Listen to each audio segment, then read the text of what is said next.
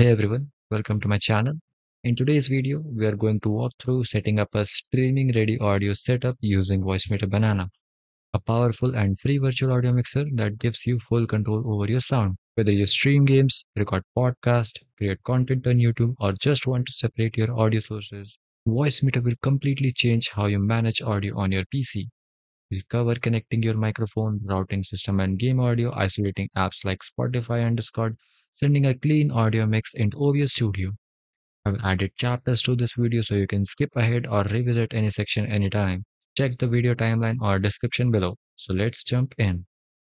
First things first, let's download and install the software we need. Head over to the vbaudio.com, link in the description, navigate to Banana and click on the download link. After downloading, run the Voicemeeter Banana installer, then restart your computer. This is very important to activate the drivers correctly.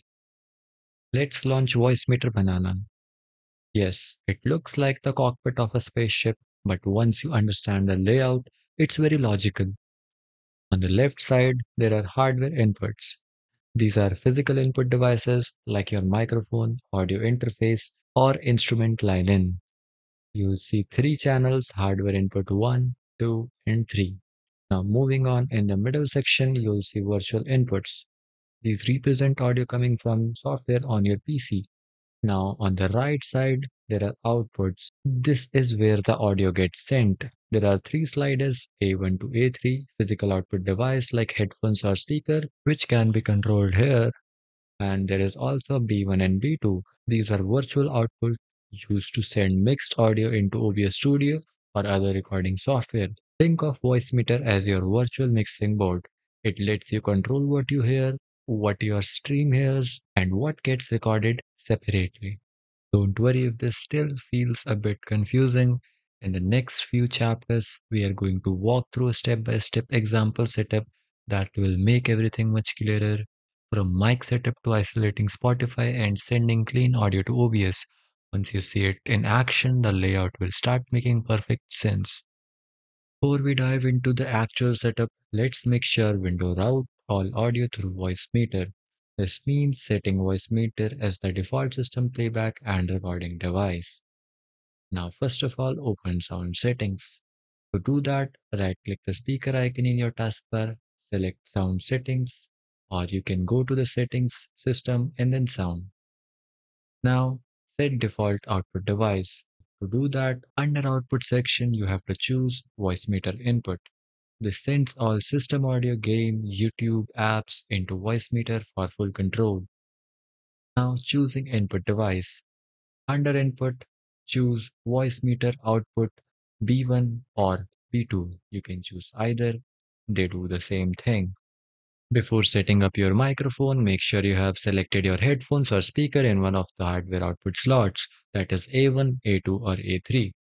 To do this, go to the top right corner of Voicemeeter, click the A1 button, choose your preferred output device like headphone, earbuds, or desktop speaker.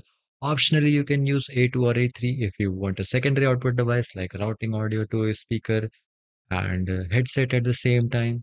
This allows you to hear everything Voicemeeter is processing, especially important once we connect your mic next. Let's begin our actual setup by connecting your microphone into Voicemeeter. Under hardware input 1, click the label. Choose your microphone from the list. This could be a USB mic, XLR mic via audio interface, or even a headset mic. Talk into it. You should see the input meter bounce when you speak. To hear yourself, enable the even button below the input. This sends your mic audio to your headphones. Now let's make sure you're capturing desktop audio and system audio like games, YouTube, and app sounds. Since we already set Voicemeeter input as your Windows default playback device earlier, any sound your system produces is now routed into Voicemeter first virtual input strip. You can control its volume, mute it, or direct it to different outputs like headphones, stream, etc. by using the A1, B1, and B2 buttons. This is the foundation of routing. You now have control over your desktop sound. Now let's take it one step further. What if you want to play Spotify for yourself during a stream but not let your viewers hear it? First of all, open Spotify in the background. Now open sound settings. like I showed you before. Find Spotify in the app list, set its output to Voicemeeter aux input. Be careful, do not set it to Voicemeeter input only. Set it to Voicemeeter aux input, which is mapping to the second slider in that output section. Back in Voicemeeter, find the aux input strip, turn A1 on so you can hear it.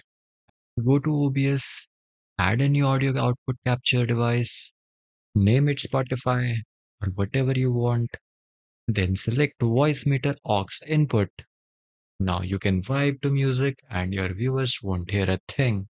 This method works for any app including Chrome, Discord or a second browser for alerts.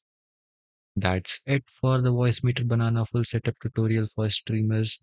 If this helped you, give it a like and subscribe for more tutorials. Thanks for watching and happy streaming.